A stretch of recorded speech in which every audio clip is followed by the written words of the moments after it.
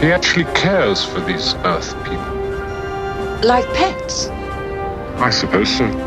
Just when you thought the provincial election couldn't get any crazier, we have a new out-of-this-world candidate.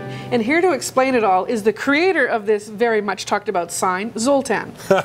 So first of all, Zoltan, let's start with the basics. Who is General Zod? Well, General Zod is the bad guy from Superman 2. The best Superman film, in my opinion. And why would you create this sign? Well, that's a very good question. I did it after I was having a couple of drinks with a friend of mine, and we were just looking at all the different signs out there on the streets. One of the things that we were thinking about was the election and how vitriolic it actually has been. And when you think about vitriol and, you know, bombastic, loud voices of grandeur, kneel before Zod!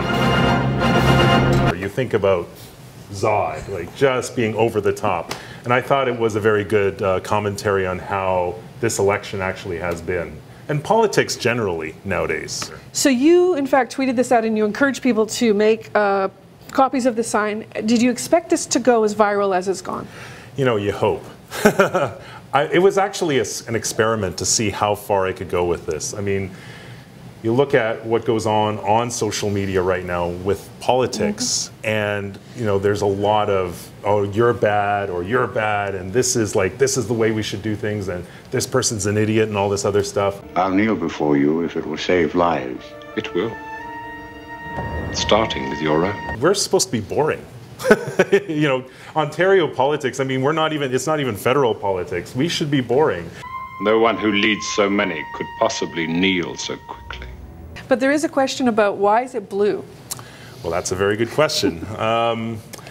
You know, a lot of things have been said about this candidate, I will say, right? And, you know, everybody has their opinions, me included. I will not be voting for Mr. Ford. You know, I'm not going to be saying anybody's, you know, whatever about someone who does vote for Mr. Ford. But what I do want them to do, when you look at this sign, think about just the issues that are going on. What are the things that people are talking about, both from the issue point of view, about who the candidates are? Like, that's what we should be talking about, not about you're evil or you're stupid or whatever. We should be just like looking at something like this and saying, okay, this is just totally ridiculous, but it goes to show, like, you know, just because someone's popular, is there no one on this planet to even challenge me?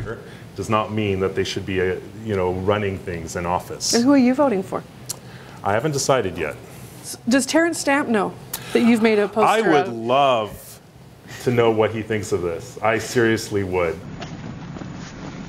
You tell him! You tell him I'm coming! Tell him I'm coming! Spoiler alert, in the Justice League films, Zod dies. So can you vote for a dead man? Well, that's not my Zod. This is my Zod. So in all seriousness, do you expect some of your supporters to do a write-in campaign for Zod on this election? I have seen some people actually saying that online, and I want to discourage people from doing that. You alone will condemn us if you wish, and you alone will be held responsible by me. We want to make sure that this is not more of a circus than it actually is. I mean, definitely it is tempting. I would want people to think about who the best person for the job is and vote for that person. And looking forward to federal politics, would you consider getting General Zod to run for Prime Minister? I don't know. I mean, it all depends. It would be good to come up with something more original than that, something to top this. It'd be hard to top this. It would be. In any case, let us know your thoughts on Twitter and Facebook. We'd love to know what you think.